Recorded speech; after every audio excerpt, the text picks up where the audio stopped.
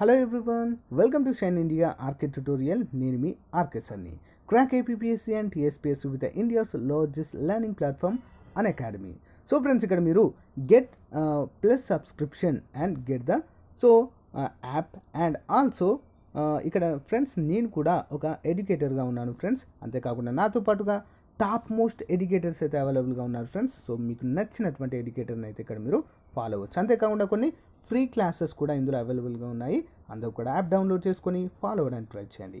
అంతేకాకుండా కొంత subscription amount అయితే ఇక్కడ ఉండడం జరుగుతుంది friends. So depends on that, అంటే మీకు నచ్చినటువంటి సబ్స్క్రిప్షన్ తీసుకొని మన ఛానల్ నుండి వెళ్తున్నటువంటి సబ్స్క్రైబర్స్కి 10% డిస్కౌంట్ అయితే ఉంటుంది ఫ్రెండ్స్. షైన్ 10 అనేటువంటి ప్రోమో కోడ్ని యూజ్ చేయడం ద్వారా మంచి అవకాశము ఉపయోగించుకోండి. సో ఫ్రెండ్స్, టాపిక్లోకి వచ్చినట్లయితే ఆంధ్రప్రదేశ్ ప్రభుత్వ డేటా ఎంట్రీ ఉద్యోగాలకు సంబంధించినటువంటి చాలామంది డౌట్స్ అయితే అడగడం జరుగుతుంది ఫ్రెండ్స్.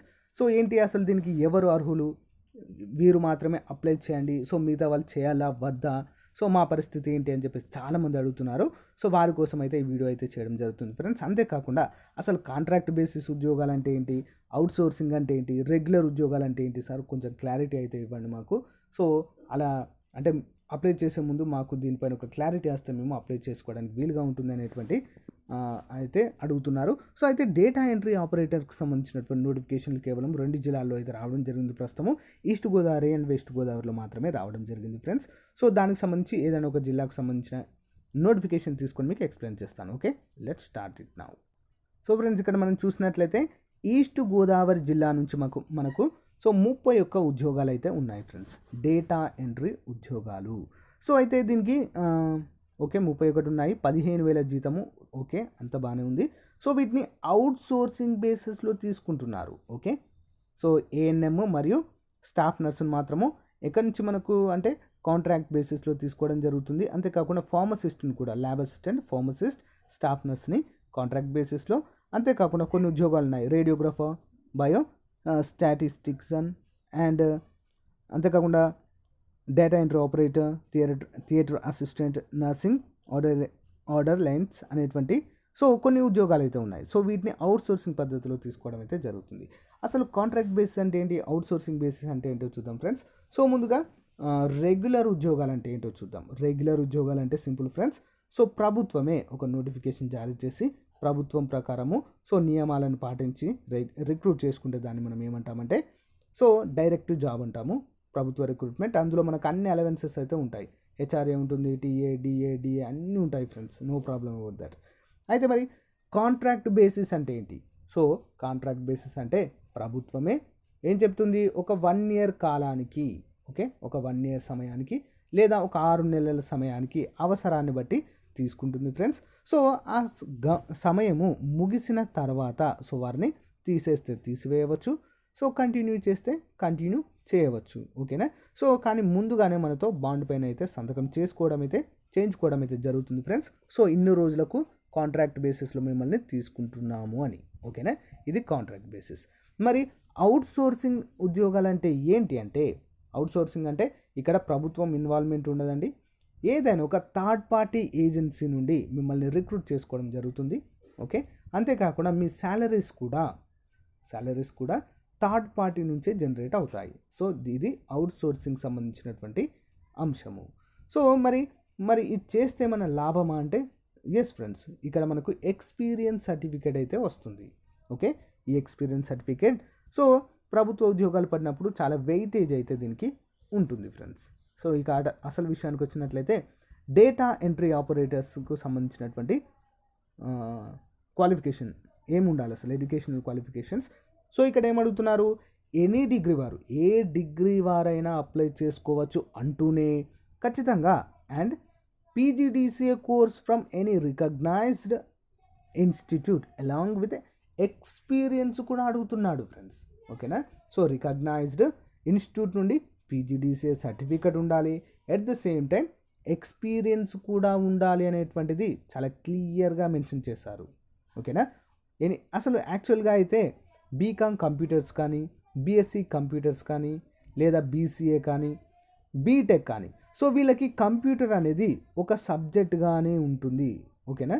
సబ్జెక్ట్గానే ఉంటుంది కాబట్టి నాకు తెలిసి ఒక క్లారిటీ ఇస్తే బాగుండేది వీళ్ళకి అవసరం లేదు ఎలాంటి సర్టిఫికేట్. కానీ బీఏ కావచ్చు, సో ఇతర ఆర్ట్స్ కోర్సులు చేసినటువంటి అభ్యర్థులకు, కంప్యూటర్ టచ్ లేని అభ్యర్థులకు, for example BCom general, okay, BA, so వీరికి కంప్యూటర్ అనేది టచ్ ఉండదు. కాబట్టి వీరికి కంపల్సరిగా పీజీడీసీఏ, ఓకేనా, సర్టిఫికేట్ ఎక్స్పీరియన్స్ అనేది ఉండాలి అని చెప్పేసి మెన్షన్ చేస్తే బాగుండేది. ఇప్పుడు ఒక క్లారిటీ అయితే ఇక్కడ లేదు. చాలామంది అడుగుతున్నారు, సార్ మేము అప్లై చేయాలా వద్దా అని. సో ఫ్రెండ్స్, మీరు ఏం చేస్తారంటే అప్లై అయితే చేయండి, ఓకే, ఎలాంటి సర్టిఫికేషన్ లేకున్నా. ఎక్స్పీరియన్స్ అంటే నో ప్రాబ్లం ఫ్రెండ్స్, ఎక్స్పీరియన్స్ మనము తెచ్చుకోవచ్చు. ఒకవేళ జాబ్ వచ్చిన తర్వాత మనము ఏదో ఒక ఎక్స్పీరియన్స్ ప్రైవేట్గా అయినా మనం తెచ్చుకున్నా సరిపోతుంది, ఎక్స్పీరియన్స్తో నో ప్రాబ్లం. కానీ పీజీడీఎస్ఏ సర్టిఫికేట్ మాత్రము కంపల్సరిగా ఉండాలి అనేది ఇక్కడ మెన్షన్ చేయడం జరిగింది. సో అప్లై చేయండి, నో ప్రాబ్లం, అప్లై అయితే చేయండి. అందరూ కూడా అప్లై చేసిన తర్వాత పీజీడీసీఏ సర్టిఫికేట్ తెచ్చుకోవడానికి ట్రై చేయండి ఫ్రెండ్స్, అలాంగ్ విత్ ఎక్స్పీరియన్స్. ఒకవేళ ఉన్న వాళ్ళకు నో ప్రాబ్లం ఫ్రెండ్స్, ఓకేనా, ఉన్న వాళ్ళకు ఎలాంటి ప్రాబ్లం అయితే లేదు. ఒకవేళ మీరు అప్లై చేసిన తర్వాత మీ నేమ్ కనుక మెరిట్ లిస్ట్లో వచ్చిన తర్వాత ఈ సర్టిఫికేట్, ఎక్స్పీరియన్స్ సర్టిఫికేట్ లేకుంటే చాలా ప్రాబ్లం అయ్యే అవకాశం అయితే ఉంటుంది ఫ్రెండ్స్, ఓకేనా. సో ఇవి రెండు కూడా దృష్టిలో ఉంచుకోండి. సో అప్లై చేయాలా వద్దు అనేది ఇక మీ ఇష్టం ఫ్రెండ్స్, ఓకేనా. సో ఇక్కడైతే క్లియర్గా మెన్షన్ చేశారు, పీజీడీసీఏ సర్టిఫికేట్ ఉండాలి, at the same time experience కూడా ఉండాలి. అసలు నాకు తెలిసి పీజీడీసీఏ సర్టిఫికేట్ బీకామ్ కంప్యూటర్స్ వాళ్ళకి, బీఎస్సీ కంప్యూటర్స్ వాళ్ళకి, బీటెక్ వాళ్ళకి అవసరం లేదు. ఎందుకంటే వాళ్ళు మొత్తం డీల్ చేసేది కంప్యూటర్స్ కంపల్సరీగా ఉంటుంది, ఒక సబ్జెక్ట్గా చదువుతారు. కాబట్టి వీళ్ళకి అవసరం లేదు అని మెన్షన్ చేస్తే కొంచెం క్లారిటీ అనేది ఉండేది. సో ఇక్కడ మరి అలాంటి క్లారిటీ అయితే ఏమీ ఇవ్వలేదు ఫ్రెండ్స్. సో ఇదొకటి మాత్రం దృష్టిలో ఉంచుకోవాలనేది నా ఉద్దేశము. కానీ అప్లై అయితే చేయండి ఫ్రెండ్స్, నో ప్రాబ్లం, అప్లై అయితే చేయండి.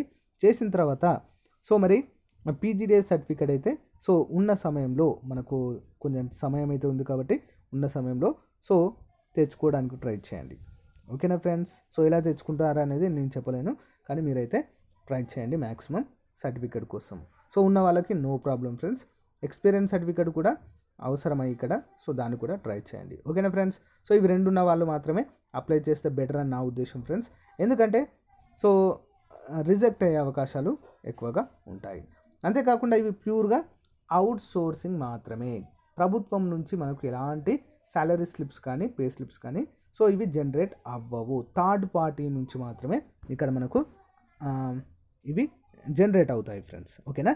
ఏపీ విద్యా విధాన్ పరిషత్, సో వీరి నుంచి అయితే మనకు అవుట్ సోర్సింగ్ కాంట్రాక్ట్ బేసిస్లో అయితే మనకు తీసుకోవడము జరుగుతుంది ఫ్రెండ్స్, ప్రభుత్వం నుంచి కాదు అనేది గుర్తుంచుకోవాలి, ఓకేనా. సో ఇది ఫ్రెండ్స్. సో మీకు ఇంకా ఏమైనా డౌట్స్ ఉన్నట్లయితే కామెంట్ రూపంలో తెలియచేయండి. సో ఈ యొక్క వీడియో డిస్క్రిప్షన్లో మీకు అన్ని జిల్లాలకు సంబంధించినటువంటి ఏఎన్ఎం కావచ్చు, అంటే స్టాఫ్ నర్స్ కావచ్చు, సో ఇతర అన్ని నోటిఫికేషన్లకు సంబంధించిన లింక్స్ అయితే ఇస్తాను. సో ఒకసారి డౌన్లోడ్ చేసుకోండి, ఓకేనా friends. Thank you for your time, have a nice day, bye.